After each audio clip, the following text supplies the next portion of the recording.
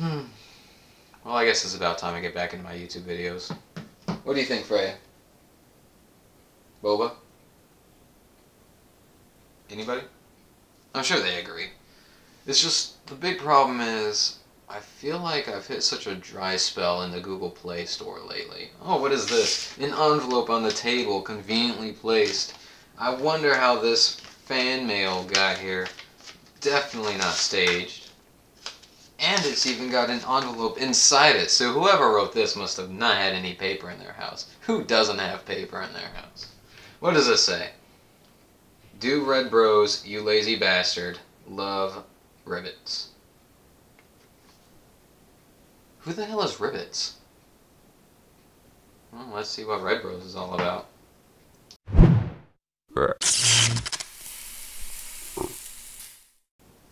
Hey y'all, Frog here, and yes, we've got a new Hidden Gems video. I know. Hold your applause. Now, what gem are we doing today, you might ask? Well, attentive viewer, we are doing Redbros. What is Redbros? I'm glad you asked. Let's just get right into it. Redbros is something a bit unique compared to most of the games I've played before. It's a bird's eye view, much like Zelda and Pokemon is, where the premise is you go through different levels or dungeons in towers, collecting stars to level up to have the opportunity to move on to the next new tower, unlock more skills such as more crews and magic slots. Your characters are little bowling pins with hands and a head, each categorized by their own clan and weapon. Okay, they're not really bowling pins, but they don't have legs or feet, so I guess they're more like the Mii's in Wii Baseball, or Rayman if he lost his feet. Either way, the art works, so I'm not complaining. You collect these guys by chance of the daily spin or buying them from the shop and breaking them out of cages. Now that's a hell of a way to make friends. Imagine that being in real life. The only way to make friends is to break them out of cages or prisons and stuff. And that's a lot of cages. Who the hell's putting all these people in cages anyway? That's never specified. I mean, it's not important, but still, like, it makes you wonder. On top of saving them, there's also the option to equip them with a hat to increase their stats. Leveling them up is done through either playing the game with them in your party or using one of 4 favorite items. Now, in terms of gameplay, this game controls entirely on touchscreen. Well, yeah, all these games are touchscreen. Yeah, that's not exactly what I mean. I'm saying there's no touchpad buttons or directions or anything as such. This game runs by tapping the screen to point your team in the direction you'd like to go. This is awesome, like pointing a red light for cats to chase. Everywhere you press, they will follow. Most collectibles are picked up automatically. The things that aren't automatic are scrolls and these statues, but anyone nearby picks these up. To use spells, you press and hold the icon and drag where you would like to move it to. Some spells deal damage, some health, some even teleport. The more you play the game, the more you'll know what each one does. Now there are tons and tons and tons of towers in this game. It's a mobile game. It's designed to never end, so I get that. This being said, there are only 5 different themes of towers, which is kind of small. Each have different enemies, different music, and different scenery.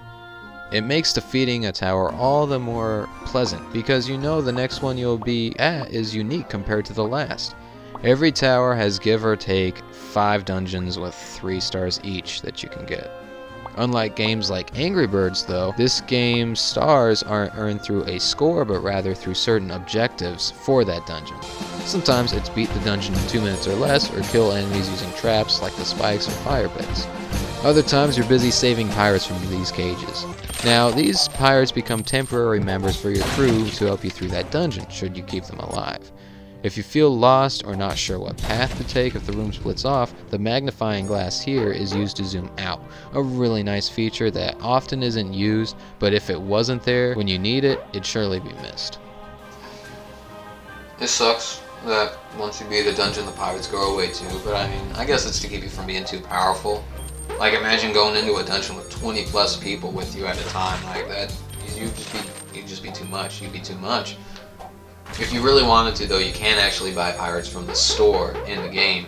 They do cost real money, and I'm not about that life, but you can go ahead and do it. There's also a bunch of stuff on this HUD here, which, you know, is pretty common for mobile games, but still, let's talk about that. You get a daily login bonus through the little green dragon here. He shoots out green gems, which are special currencies in the game. I always thought the sound he makes is just hilarious, and when I get bored I can sit there for 10-20 minutes just pressing on him.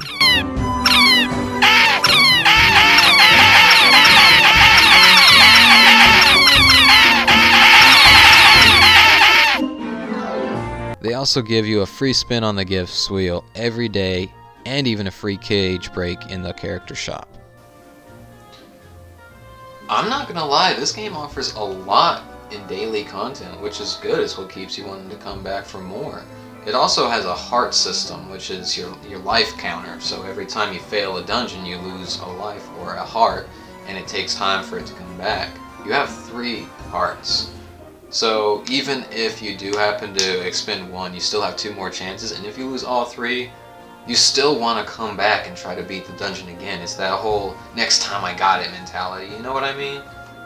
Quick side note, this game is also really good on ads. You only get 1 every dungeon, which, you know, given how a dungeon can take 5 to 10 minutes if you're, you know, taking your time with it, or if you're trying to go fast regardless, it still takes some time. So with the way the ads work, you really don't notice how often you get them, which speaks volumes in terms of how the app is put together.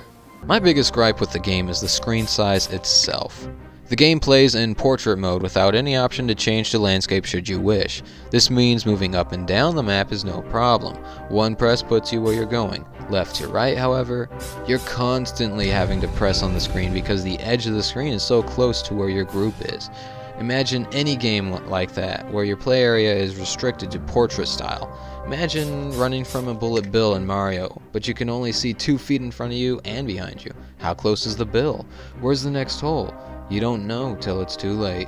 Now this game cries in giving you the option to either do landscape mode or you can judge the distance of the camera. Either option would be fine, and all they had to do was put an update out with that in there and it would be fine.